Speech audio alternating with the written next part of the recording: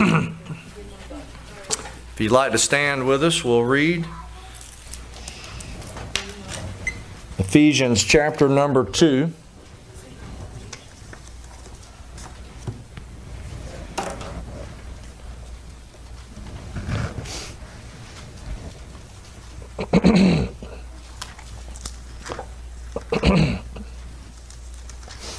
Ephesians chapter number 2. Now, if you've been following with us on our Wednesday night teaching, we've been going through the doctrine of salvation. And so the messages that I've preached this morning, these are going to be illustrations, if you will, or pictures that'll help illustrate the doctrine of the grace of God. Ephesians chapter number 2, beginning in verse number 1. And you hath He quickened who were dead in trespasses and sins, wherein in time past you walked according to the course of this world, according to the prince of the power of the air, the spirit that now worketh in the children of disobedience, among whom also we all had our conversation in times past in the lust of our flesh, fulfilling the desires of the flesh and of the mind, and were by nature the children of wrath, even as others.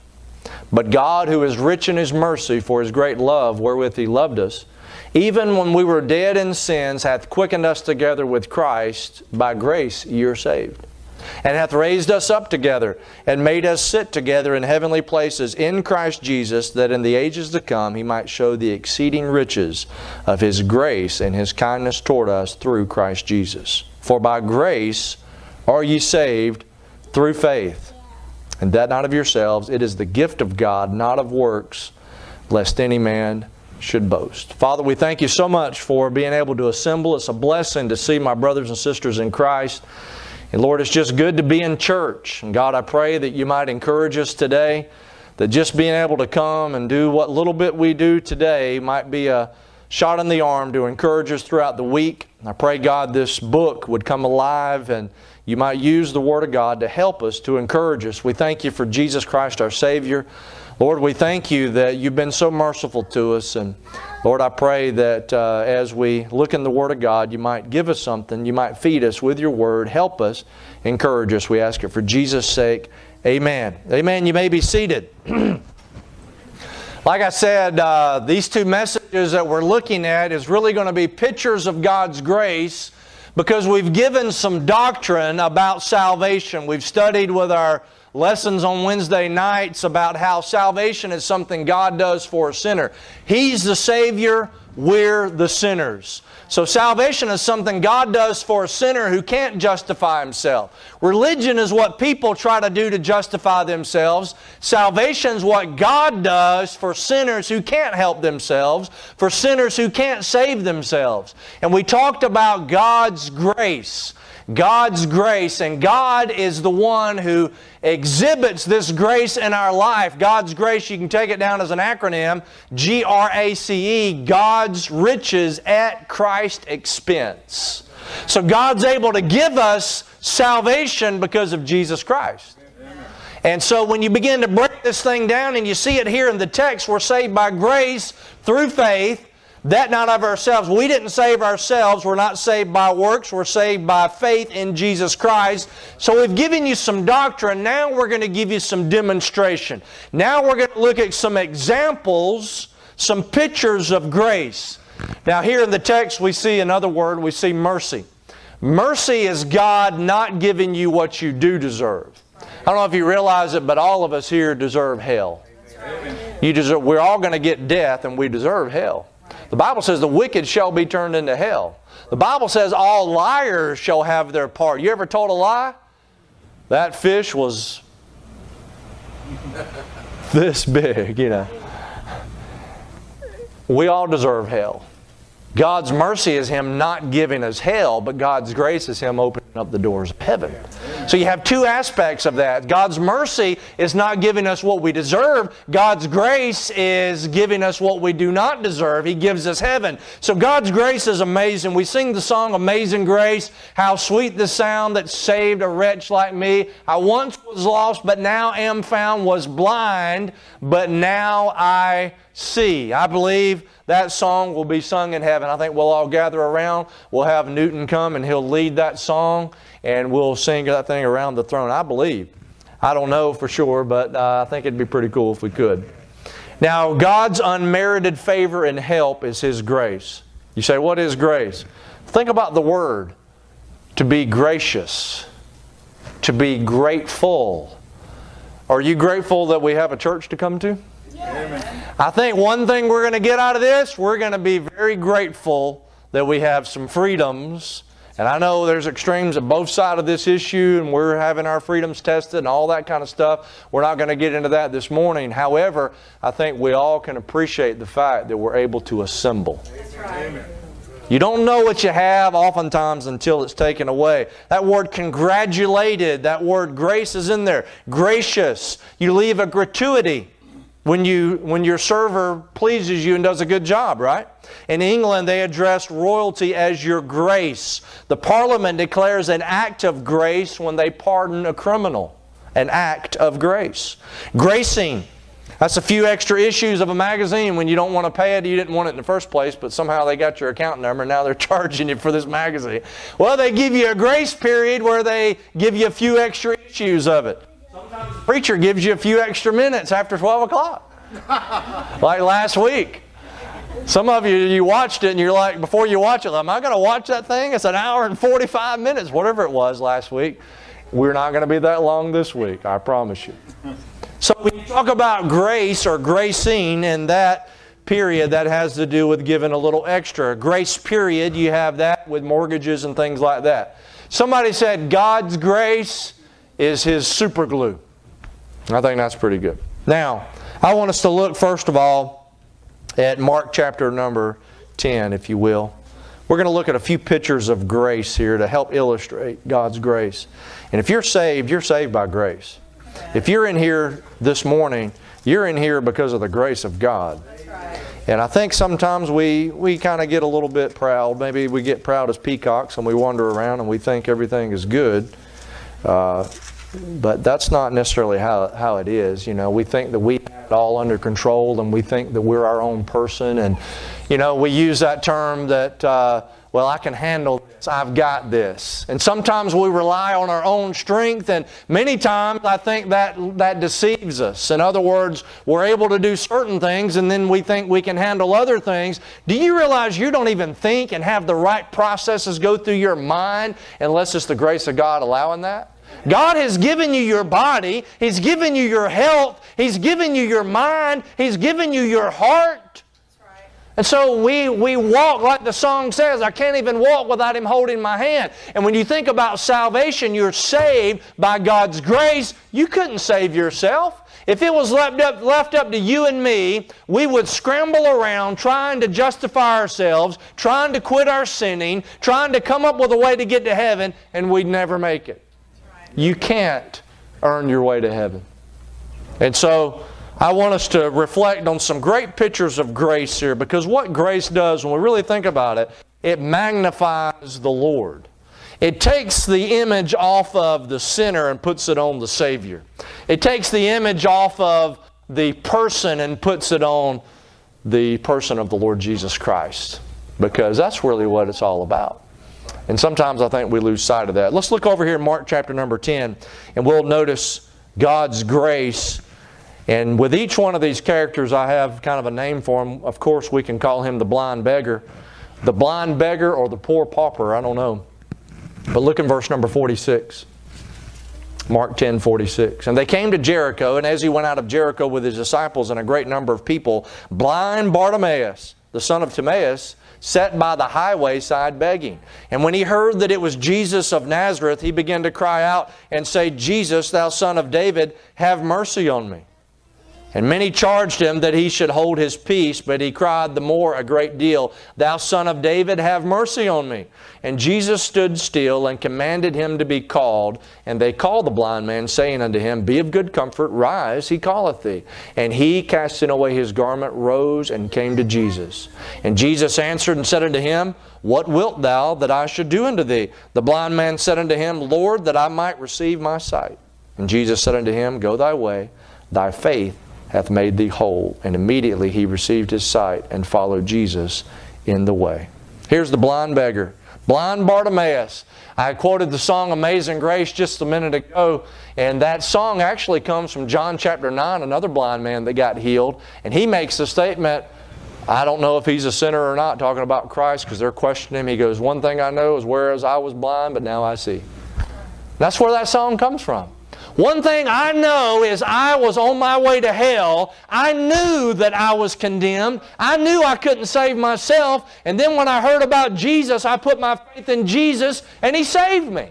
You say, preacher, I don't think I can talk to people about my faith because I don't know the Bible good enough and I haven't memorized enough verses and I hadn't been to school. All you need to know is that you were lost and now you're found. All you need to know is you were on your way to hell, now you're on your way to heaven. All you need to know is that Jesus saved you and He can save anybody. And you simply tell them, look, I'm not trying to get in your business, but I'm telling you this. You need Jesus Christ to save you, because we're all in trouble. I was on my way to hell and He saved me. I had a big empty spot in my heart, and that's what this world's chasing after. They're trying to fill it with their careers. They're trying to fill it with relationships. They're trying to fill it with money, with pleasure, with all these kind of things. There's a God spot inside of there that says, this is where I belong, and until you find Him, you're empty. The blind beggar, he's sitting out there. Notice his city. The Bible says it's Jericho. Now, Jericho is about 6 miles from the Jordan River, 18 miles from Jerusalem. It's the gateway of Judea from the east, and oftentimes it had a lot of wealthy people or people that would trade and market. You remember the story about the Samaritan that comes down, and there's a road going down to Jericho where the guy got mugged, and the guy helped him because he might have had money coming back and forth and going, and we're going to see another character in a minute there in Jericho that does have some money. But Jericho, when you begin to look at this city, you find this guy's there, and he's outside of there begging for money because he doesn't have any money. I mean, he's blind. He's not living in America where, thank the Lord, we are blessed in this country. If you have a disability, you can get some disability help. It might not be a full paycheck. I know that. I know some people are on disability and they're barely rubbing 2 pennies together, but thank God at least they're able to eat.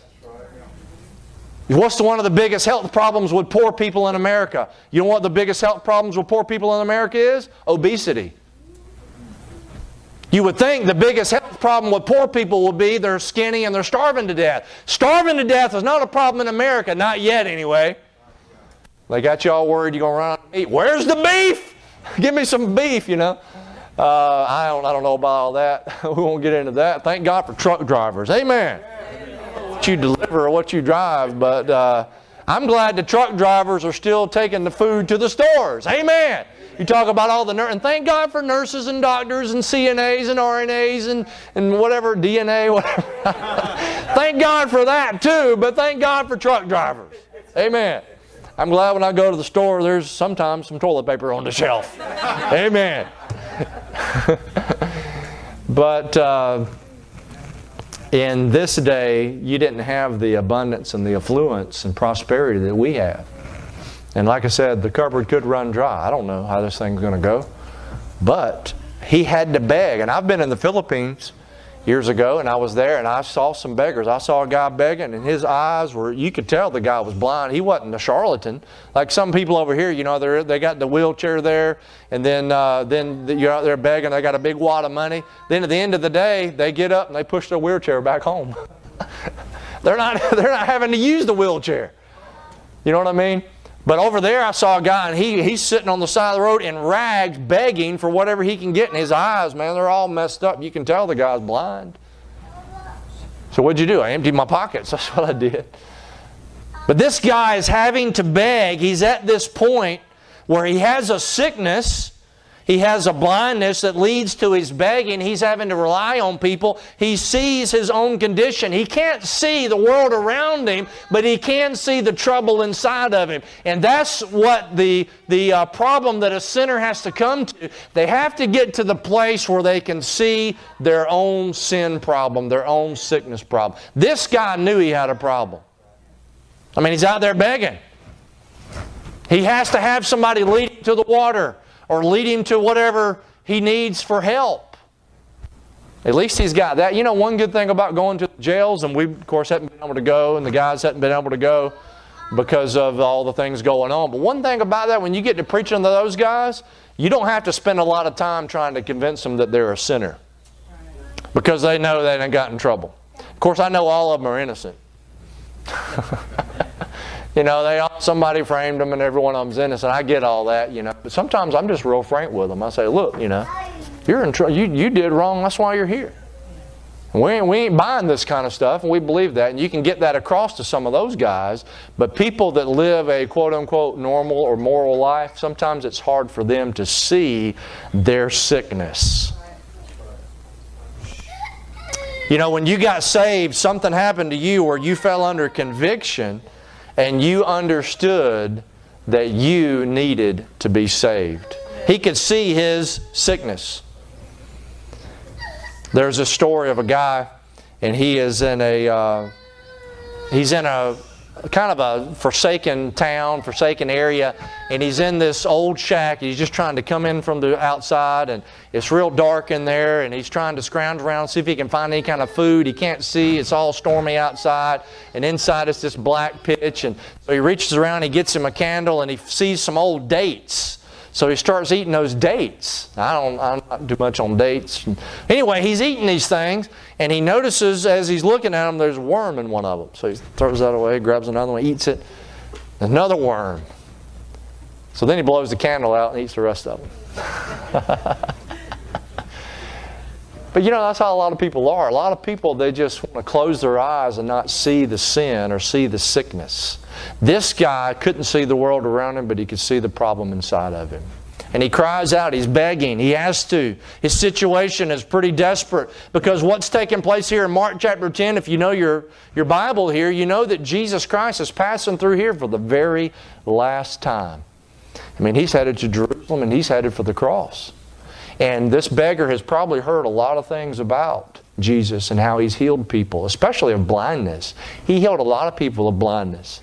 I don't know any of you that wear contacts and glasses. I do. My wife does. We have very, very poor vision. Thank God for glasses and contact lenses. It's a blessing.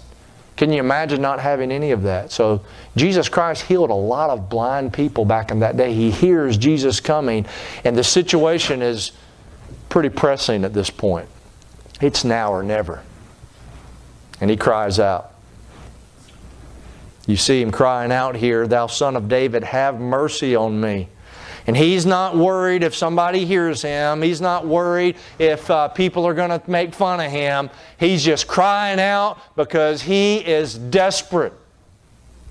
It's not about what everybody thinks. It's about what Jesus Christ can do for him. The old-time days, they did altar calls. We do them here, and it's a very, very rare thing in modern day for people to have the gall and the courage and the boldness to get up in front of people during an invitation and walk down to trust Christ as their personal Savior. You say, what happens when people do that? They say, I don't care what everybody thinks. Matter of fact, I want them to know that I'm trusting Jesus as my Savior. You see his situation, you see his salvation. Verse number 49, Jesus stood still. He stops. He commands him to be called. Notice what happens in verse 50. The guy gets up. He cast away his garment. That was probably like a mantle, something he slept in, kind of like his tent. In order for him to get as quick as he can to Jesus, he lets go of it. That's a great type of repentance. It's a great type of turning from and turning toward. You hear the voice of Jesus, you go to that voice. Thank God for His grace, but you've got to respond to His grace. He can call all day long, and He can say, whosoever will, let him come, but you have to respond to it. And he responded when he heard Jesus say, come on and I'll help you. And so he goes to Jesus Christ, the blind beggar. You'll notice there's a casting away, there's a confession in verse number 51. It's amazing to me. Obviously, everybody knows he's blind Bartimaeus. Everybody knows about it, but Jesus says, what do you want me to do? I mean, the guy's blind, and Jesus says, what wilt thou have me to do? He wants the man to tell him. It's kind of like when Jacob wrestles with the angel of the Lord, and the Lord says, what is your name? He's like, you don't know my name? He wants him to say, I am Jacob. There's something about a confession. That's why the Bible says, if thou shalt confess with thy mouth the Lord Jesus and believe in thine heart that God hath raised him from the dead, thou shalt be saved. We try to encourage people when they trust Jesus Christ as Savior to pray or to call on Him. You don't have to do that. If you believe on Jesus Christ, you trust Him as your personal Savior, the moment you put faith in Him, He saves you. So I believe somebody hears the gospel. You talk about Christ. He died on the cross for your sins. He buried, He rose again. He'll save you if you'll put your faith. You give an altar call. Before they even walk down the aisle, if they have trusted Him in their heart, they're saved just like that. But calling on Him, confessing Him as Christ, as Lord, that does something for you. It helps you with assurance of salvation. And He says, what do you want me to do? He says, I want to be made whole. And He says, go thy way, thy faith hath made thee whole. Immediately he received his sight. In Luke chapter 18, you don't have to turn, but in that account it says, immediately he received his sight and followed Him, glorifying God. And all the people, when they saw it, gave praise unto God. The blind beggar. Where would you be without the grace of God? You would be blind. Maybe during this current crisis you would be so concerned and worried and upside, the world's turned upside down and you don't know whether to breathe the air when you step out on your porch. You don't know if the clouds have corona clouds. What do corona clouds look like? I don't know. Maybe they're going to drop corona droplets on my head. And the fear and the panic and everything just goes crazy. Maybe you get involved in some kind of religious system because you think if you do these religious rituals they're going to save you and you're going to do these things. Maybe it's good works, good deeds. Maybe you just buy into the idea there's no God at all. So in order to just go on through your life, you just think, well, we're just an animal. We're just like animals. There's no God. We just evolved, and you just buy that line and you go through. The point is, if you did all that, you're just blind. You're just going through life blind without any assurance about what's going to happen after you die. That's a terrible way to live. And there are millions of people doing just that. Blind. Aren't you glad the blinders have been taken off? Aren't you glad you know the truth? That's right. I was telling the folks earlier this morning that passage over in John where Jesus says, if it were not so, I would have told you. Jesus Christ told you He's preparing a place for you. He told you you're going to heaven. He said, if it were not so, I would have told you. We don't have to wander around and grope around in the dark and try to find our way or beg. We have been given the truth. The blinders have come off. God's amazing grace has saved us. I'm not going to hell anymore. I'm going to heaven. My sins have been erased. My sins have been taken away. I've been forgiven by His grace. I'm not a beggar anymore. I don't have to depend on this world to take care of me. Blind Bartimaeus, blind beggar. Take a right turn and come to Luke chapter 19. Two more, Luke chapter 19.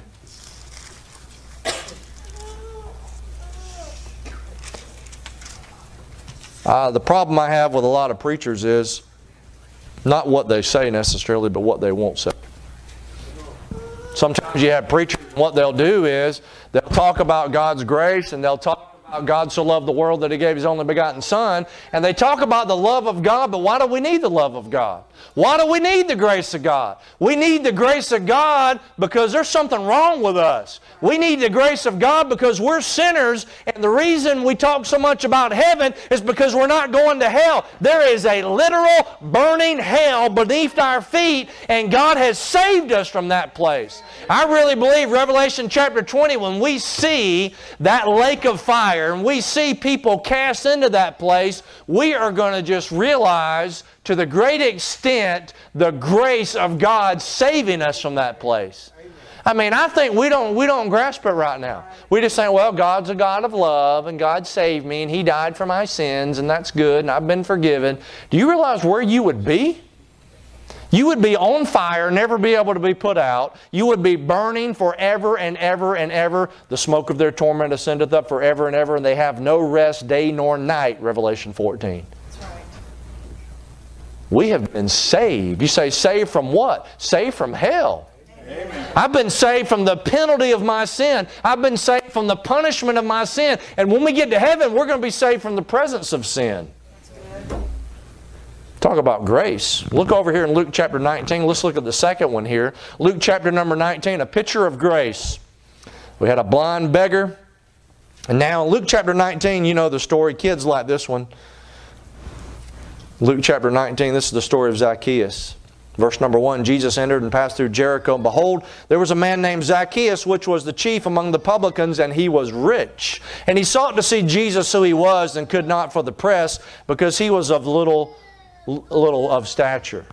And he ran before and climbed up into a sycamore tree to see him, for he was to pass that way. And when Jesus came to the place, he looked up and saw him, and said unto him, Zacchaeus, make haste and come down, for today I must abide at thy house. And he made haste and came down and received him joyfully. And when they saw it, they all murmured, saying that he was gone to be guest with a man that is a sinner. And Zacchaeus stood and said unto the Lord, Behold, Lord, the half of my goods I give to the poor. And if I have taken anything from any man by false accusation, I restore him fourfold.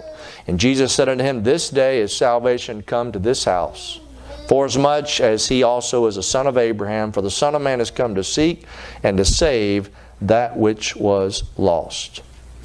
So here's Zacchaeus. They say if you go to Jerusalem today and you find that tree, there ain't no bark on the tree where he climbed down and he just came down so quick he just ripped all the bark off. Lily says, really? There ain't no bark on that tree. Now notice here in the text that this is a little short guy, so we can call him the short swindler. Or we can call him the petite publican, whatever you want to call him. This is Zacchaeus. He's a little guy. He's got little man syndrome or whatever. I don't know. But here's Zacchaeus, and he hears about Jesus, and he's interested in this thing. And he's heard a lot about Jesus, and when Jesus is coming, there's all the multitudes, and there's no way he's going to get a good look at him because he's way down here, and he's walking around trying to see, and he can't see, so he climbs up in a sycamore tree. And he gets up there so he can at least get a glimpse at Jesus Christ. And when Jesus sees that, Jesus of course knew this all along, he comes to him and he points him out. And he says, I'm going to eat dinner at your house. Now the amazing thing to me about this is the clarification of this thing. You'll notice here that Zacchaeus is a publican, and if you know anything about publicans in the Bible, people didn't like publicans. You say, why? Because it's like over there, you know, that's the tax collectors. You know, you got to go there and pay your taxes, and you got to pay all this stuff. And who likes the tax collectors? That's what the publican was. Now, he's said to be a chief publican. And the publicans, what they would do is, they would not only get enough to take care of the taxes, they would solicit enough to kind of make a little interest on the deal. In other words, they would make some money to put in their own pockets. So they were stuffing their pockets rich, even though they were supplying the needs for the taxes that were to be paid. So he's a chief publican in contrast with Matthew. Matthew said just to be a publican. Zacchaeus is said to be a chief publican. Then it adds in verse number 2, he was rich. You know, we read about a blind beggar, somebody that had nothing.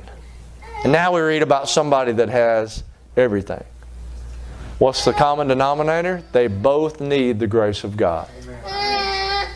Because I don't care if you're sitting in the middle of squalor and you have nothing, not a cent to your name, or if you're sitting on a mansion on a hilltop and you have all the wealth of this world, you still need the grace of God, because not only do poor people go to hell, rich people go to hell. Matter of fact, riches can be a bad thing. The Bible talks about the love of money is the root of all evil. And of course, I know you don't have to have it to love it. Amen? You ever see them people that are waiting in line and they go back in line again and again and again? They're scratching these little tickets. And some of them, they don't even have enough money to put gas in their car. They sure love it though. You say, why? Because they're taking what little money they have and trying to get more. That's somebody that loves it. It's called filthy lucre in the Bible. You don't have to have a whole lot to be stingy either. Some of you leaving a quarter as a tip. Look, we're a little bit past 1950. Amen. But this guy was rich and he still needed Jesus. Poor people need Jesus. Middle class people need Jesus. Rich people need Jesus. Not many mighty, not many noble are called, but some are. Well, I just don't like so-and-so because they got money. Yeah, you don't like them because you wish you had it. That's right. Maybe they got it because they can handle it and you can't. Amen. Oh, me. Now, let's get back to this. Notice his rule and his riches. Somebody said money can buy a bed but not sleep. Books but not brains, food but not an appetite, finery but not beauty, a house but not a home, medicine but not health, luxuries but not culture, amusements but not happiness, religion but not salvation. Money can buy a passport to almost everywhere except heaven. You can't buy your way into heaven. It's going to take the grace of God. And so when we think about Zacchaeus, we see him here. He has his riches, but he also has his wretchedness. Verse number 7, they nail it right here. They say he's gone to be guest with a man that is a sinner. Because he was stealing from people. It's pretty bad. Especially stealing from poor people. He's not a Robin Hood. He's not robbing the rich and giving to the poor. He's stealing from everybody. And people know this guy is a sinner. The question is, does Zacchaeus know it? And see, it's hard oftentimes to get people to admit, and we'll talk about that on the last one here, but it's hard oftentimes to get people to admit that they need Jesus Christ. Like I said, preachers don't want to preach on sin. I want to talk about how good God is and how sweet heaven is, but they don't want to point their finger and say, you know what? If you don't get saved, or worse than the coronavirus is the sin virus, and if you die with the sin virus and you die in unbelief, your unbelief will take you to hell because you are a sinner in need of a Savior. You need the grace of God. You can't earn your way. If you could earn your way to heaven, Jesus wouldn't have had to die on the cross. He wouldn't have had to shed His blood on the cross. You are not good enough. You're bad. You're wicked. You're evil, you're unclean, you're vile, you're wretched. Right. How dare you talk to me? Preachers used to always talk like that. But now, you know, they're not preachers anymore. They're doctors and they're reverends and they're distinguished. Well, Zacchaeus, he's wretched. The tax collecting system that they have, like I said, they would collect over and above the quota, and they would use extortion and so forth, and they'd keep money.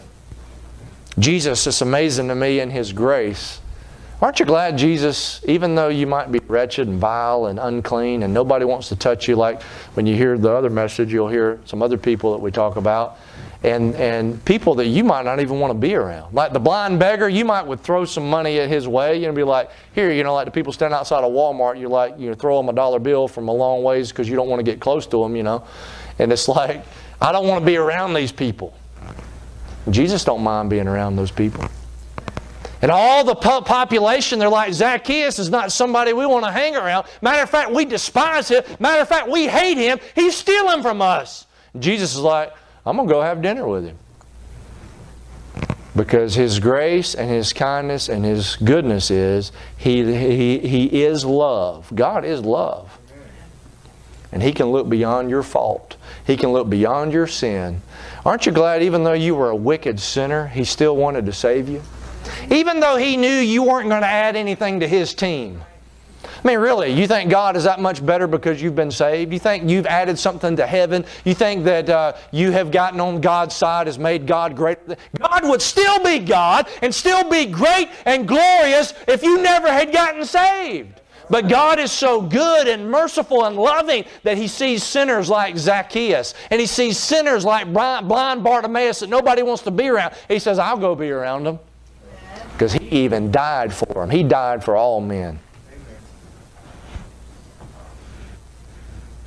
The invitation given by Jesus is kind of impolite. Jesus Christ invites Himself over. You ever have friends and neighbors like that? They come over, you know, they hang around and hang around and hang around, and then they're like, what's for dinner?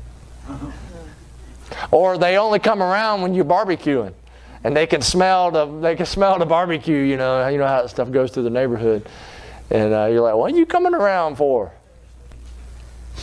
What you got on the grill?" Jesus invites Himself. He's like, "I'm gonna come eat with you today. You rich, you probably gonna have steaks or something. You know, not gonna have pork because you're a son of Abraham, but you'll probably have steaks." He's impolite, but He's also imperative. Notice Jesus says, make haste, come down, for today I must abide. When you get saved, the Lord, He moves into your life.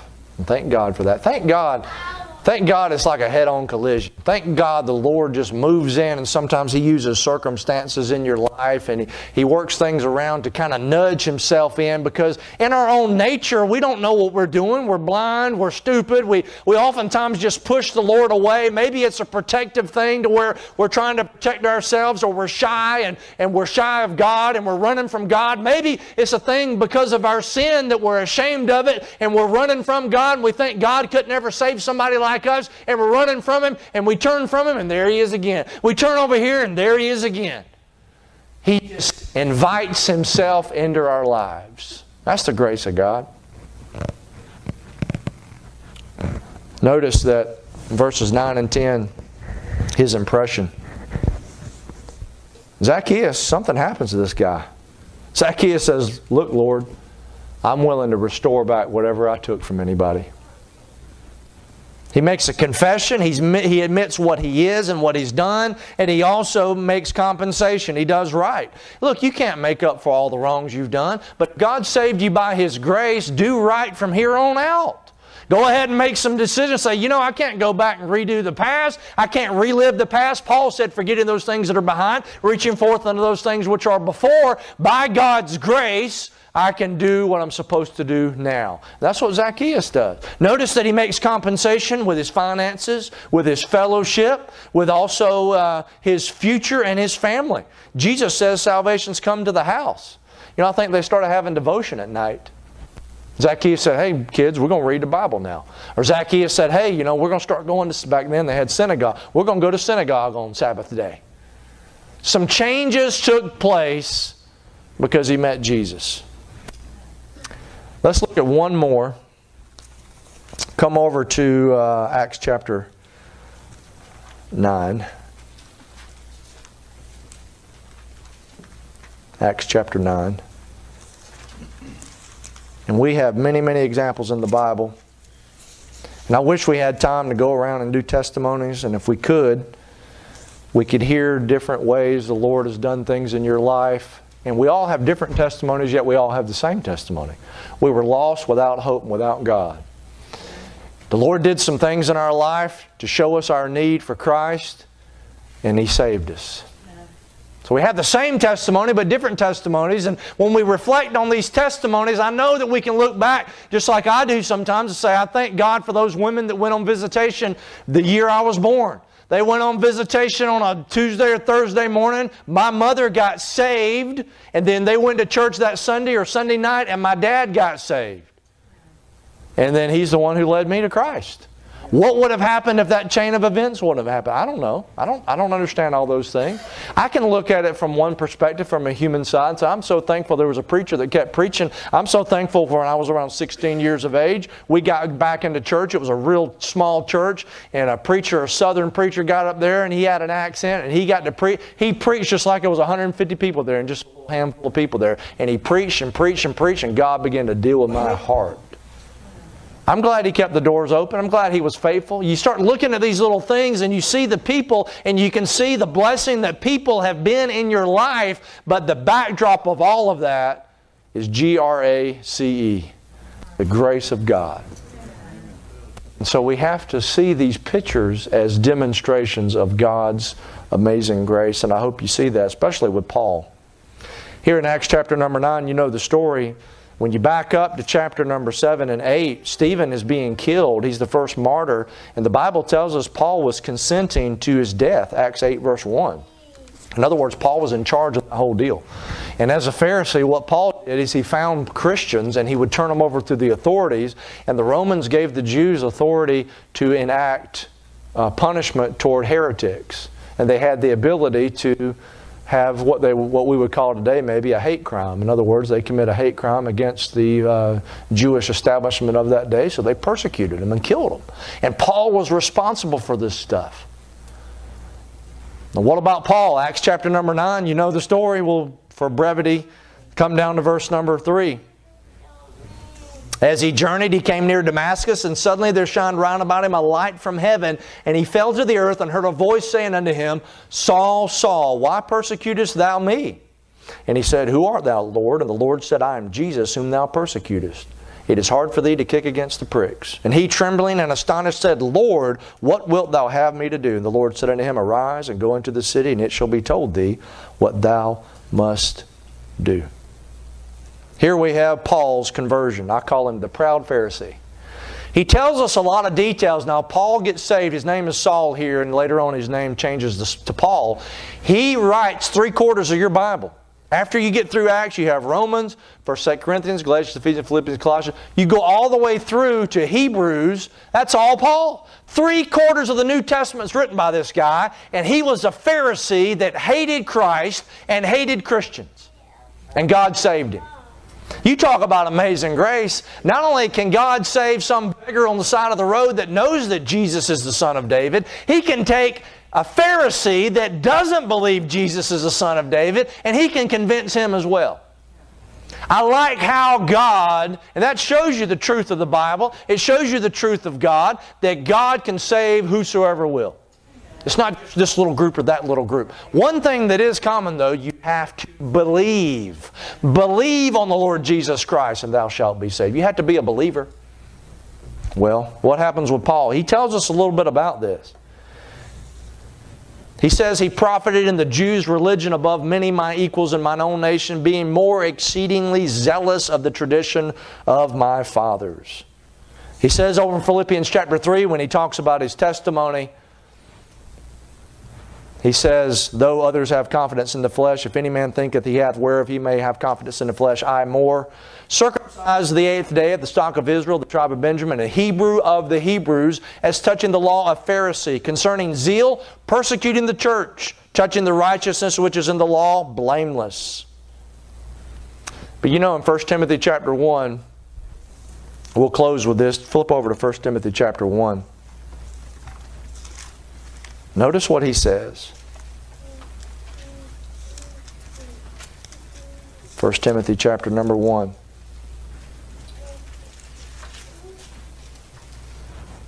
If you know anything about Pharisees in the Bible, they were real proud people.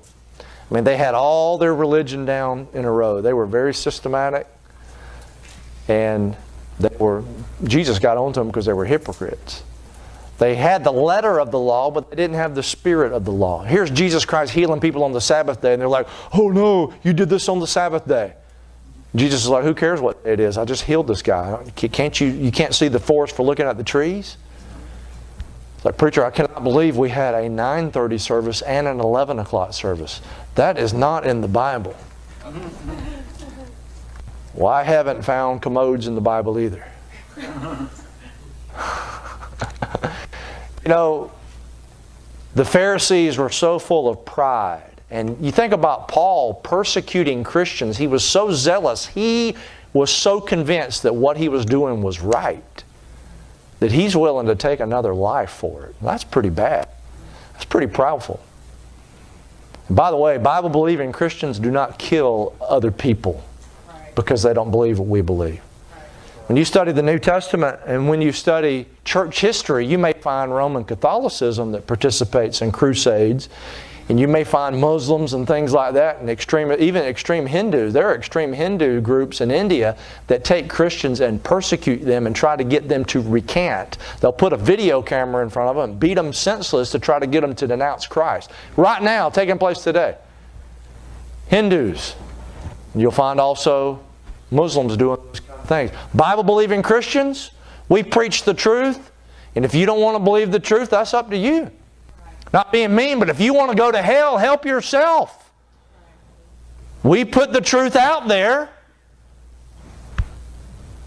Paul, as a Pharisee, thought he was so right that he had to persecute what was wrong. And in his pride and in his arrogance, he went on that train. And of course, as he went on that train, he had a head-on collision with the Lord. The Lord says, you're persecuting me. And Paul immediately believes. He says in Corinthians, I was one born out of due time.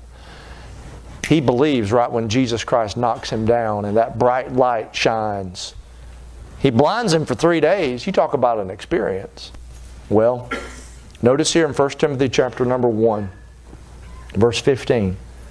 This is a faithful saying and worthy of all acceptation that Christ Jesus came into the world to save sinners. Look at this. Of whom I am chief. Boy, he's not proud anymore, is he? He's persuaded now. He knows what he is. Can you imagine Paul having people killed like that and then being a preacher and preaching to some of the families of the people that you had killed? He had to have grace to be able to do that. And of course, God gave the Christians, you read in Acts 9 and 10, they were real gun shy. Ananias, in Acts 9, he's like, Lord, you want me to talk to this guy? This is the guy that's killing people. Lord's like, he's saved now. He's all right. And then Barnabas puts his arm around him and takes him around and says, look, this guy's a convert. I heard him preach. He's risked his life for Christ. He's the real deal. Because everybody was gun shy of this fella. They're thinking he's coming in here to spy on us. He's going to get all our names and turn us in. That kind of a deal. But Paul was convinced. He saw himself as the sinner he was. And he later on describes this in Romans. The law showed him that he couldn't keep the law. In other words, of the sense of righteousness of God, not the righteousness of the law. But he understood that he was a sinner and he needed a Savior. Notice what else he says in this passage. Of whom I am chief, verse 16, howbeit for this cause I obtained mercy, that in me first Jesus Christ might show forth all longsuffering for a pattern to them which should hereafter believe on Him to life everlasting. He's given to be a pattern for us. Now when you study Paul's life, what you see is God's amazing grace in saving him, but then you see God's amazing grace sustaining him. Now, when you begin to think about that through Paul's life, he persecuted Christians. What happened to him? He came back. He got persecuted. He got thrown in jail. At least on 2 occasions. The last occasion is when he gave his life. He was martyred. He was killed. And he said, I'm a pattern of suffering. And we know that in 2 Corinthians, whenever he had that thorn in the flesh, God didn't take that thorn in the flesh away from him. He had some type of disease, probably affected by his eyes when he got blinded and so forth. But he had the thorn in the flesh, and he asked God 3 times to take it away. God said, I'm not going to take it away. But he said this, my grace is sufficient. So here you are, you're saved by God's grace, you're kept by God's grace, you are sustained by God's grace. No matter what you go through in life, God's grace will carry you. I don't care what it is. And sometimes you look at other people and you think, man, how are they making it? How are they waking up? How are they going to sleep? How are they going through the tragedy they're going through? And then sometimes you wonder, and then you go through something in your own life and you ask for God's help. And you know what the Lord does? He comes along right beside you and He helps you. You don't know that you're going to be able to get through it until you get through it. You say, what is it? It's God's amazing grace. If you go up to... of course, our courthouse here doesn't have too many steps, but you go to somewhere like U.S. Capitol in Washington, you look at those steps going up to that thing. That's a pretty good haul. Take some little 2 or 3 year old. Can you imagine them looking? Okay, yeah, they got some energy, but not that much. The best way for them to get to the top is for their daddy to pick them up and put them on the shoulders and carry them to the top. You go through life, you know what? You'll come to some places and there's all kind of steps. There's all kind of places you don't know how you're going to cross over. And the way you're going to cross over is by the grace of God. He saved you by grace. He's going to get you through this thing by grace.